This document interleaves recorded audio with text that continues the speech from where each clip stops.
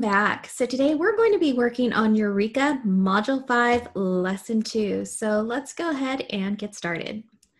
All right, our objective today is we are going to add and subtract multiples of 100, including counting on to subtract. So we're still going to be working with 100s today. Materials needed. Today you are going to need a place value mat. You will also need those place value chips. They will come in handy. And you will also need a whiteboard and marker. I will also be demonstrating using hidden number cards, so you're going to see that, but if you have them, go ahead and pull those out and we can use those too. All right, so let's go. So today we're going to start with our application problem. So let's go ahead and read it. Max has 42 marbles in his marble bag after he added 20 marbles at noon. How many marbles did he have before noon? So Max has 42 marbles in his bag now, but he added some at noon. We wanted to know how many he had before noon. So how many marbles did he start with? So, I'm going to go ahead and use a number bond.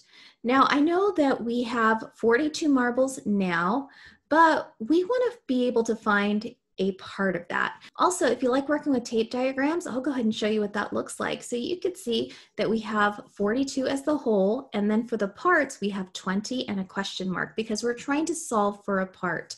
Same with our number bond, 20 and a question mark. So let's go ahead and see what we're going to do. When I have the whole and I have one part, if I use subtraction, I can find the other part. So sometimes if you're not comfortable working with subtraction, you can also work with addition. Now I can do this in my head, 42 take away 20, but let me just show you another strategy. So this strategy right here has us using 20. We're going to start at 20 and we're going to use an arrow way to count up to 42.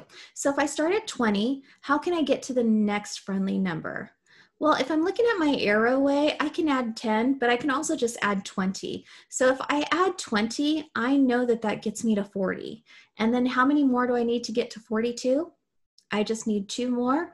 So my answer is 42. But I'm not quite done yet. I have to look at these numbers right here, my 20 and 2. That is going to go ahead and give me my answer. 22 marbles. So it says Max has 22 marbles before noon. So do you see how I added 20 plus 2? So there it is, 22. All right, let's go ahead and get started with our concept today. Okay, so here's our concept. We have a number here and the question is, how many do you see? Well, I have 100, 2 10s, and 5 1s. So let's go ahead and identify those. We're going to write the unit on the bottom, 100, 2 10s, and 5 1s.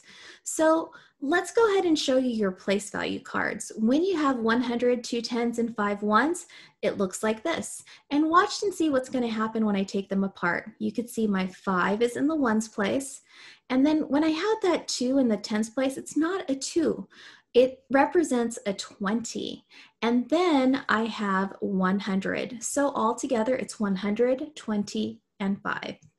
Okay, so let's go ahead and let's switch out our 100 card and let's make it a 300. So now I have this new number, 300, 20, and 5. How am I going to show that on my place value chart? Well, to show that on my place value chart, I would add 2 more place value chips. I would add 2 more hundreds. And to change my unit, I would put 3 hundreds. So now I have 3 hundreds. And if I put them together, it looks like this, 325. So you saw when we expanded the number, it was 320 and 5. And then when we put it all together, it's 325. But remember, when the 2 is in the tens place, it represents 20. When the 3 is in the hundreds place, it represents 300. Okay, let's try another one. Now, I started with 325 right here, so let's add 2 more hundreds. So let's go ahead and do that. So there's my 200s, and here are my units, 5 hundreds, 2 10s, and 5 1s. Let's go ahead and change our hidden number cards. So my 5 is coming down, my 20 is coming down, and those are going to stay the same, but I'm going to change out my place value card to 500. So now if I put them together, it's going to equal 525. And now it matches our place value chart. So we started with 325 and we added 200. So what is 325 plus 200? Well, we just did that right now. It's 525, just like our chart showed us. So let's go ahead and start with this number right here, 450. We're going to do something with that number. And it says, what if I asked you to add 300s to 450? Well, if I asked you to add 300s to 450, you can do this with mental math. Mental math is awesome. If you are great at it, awesome. You can use that. Another way you can do this is with an arrowway. If you like using arrowways, use an arrowway. Get any piece of paper that you have by you and use that arrowway to solve a problem. So right now I'm going to show you how to use an arrowway. And remember, sometimes it's great to know 2 or even 3 strategies if you have to check your work. So if I have 450 and I want to add 300, well, there's my arrow that says to add 300. And I have 750. My 10s don't change, my 1s don't change, only my 100s change. Okay, so there's also another way. You can also use a number bond. So let me show you what a number bond looks like. I have 450 plus 300. I can break apart my 450. 450 is 50 and 400. Now I put my 400 on that side because it's closer to the other 100 that I'm going to add. Because remember, when we add our numbers that are alike, it's nice to bundle them together. So what is 400 plus 300? That equals 700, but I'm not done yet. I still need to add the 50. I can't stop there. So let's go ahead and add 700 plus 50, and that equals 750. So if you use the mental math strategy, if you use the arrowway, or if you use the number bond, those are all great strategies to use. Okay, let's take a look at our next problem. We have 147. And what if I asked you to add 200s to 147? Again, you can use mental math and you can also use an arrowway. So I have 147 and I'm going to add 200, and that is equal to 347. Now let's go ahead and see what a number bond looks like. So I'm going to go ahead and write my number sentence, 147 plus 200.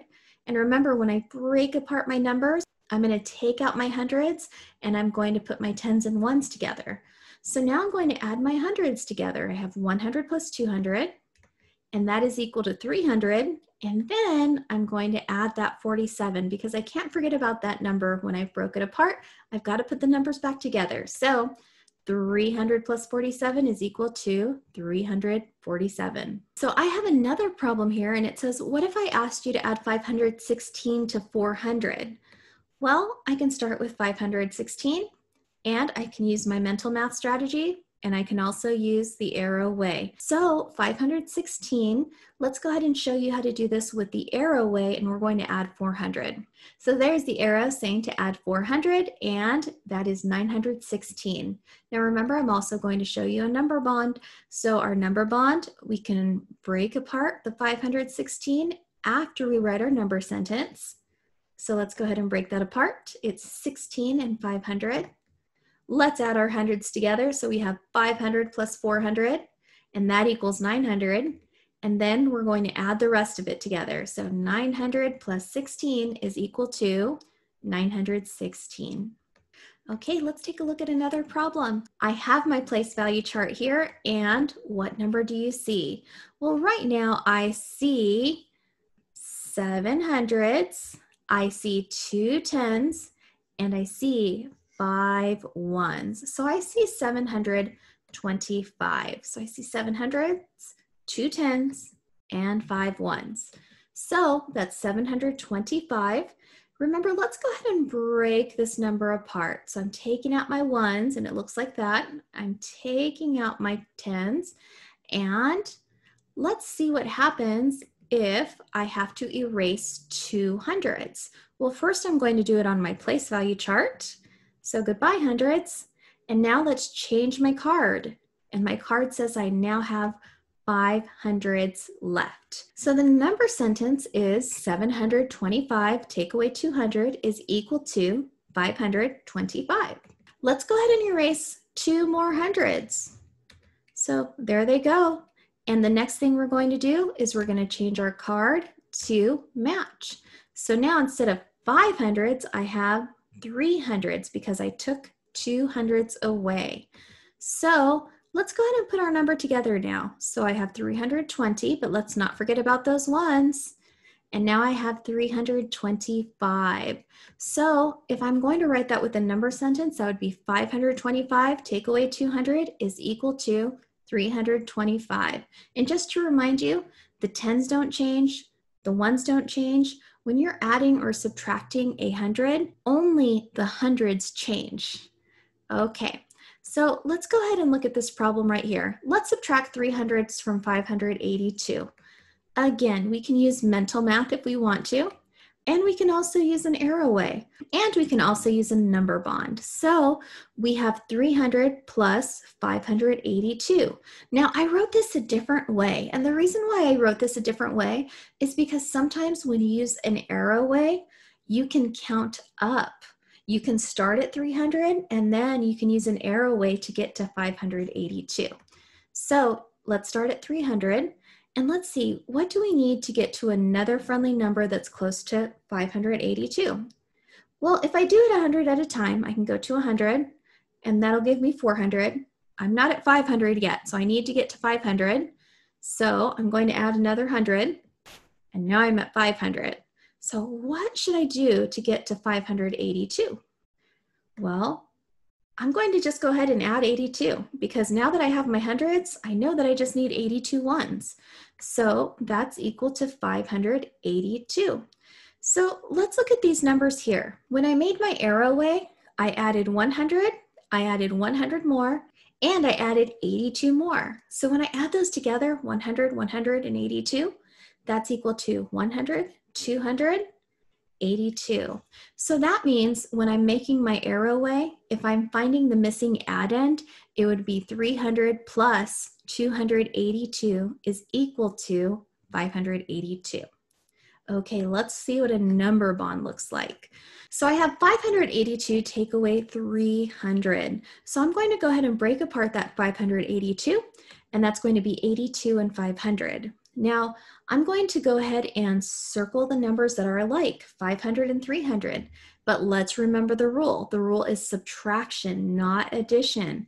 So 500 take away 300 is equal to 200. Now, even though this is a subtraction problem, we are not going to subtract the last part.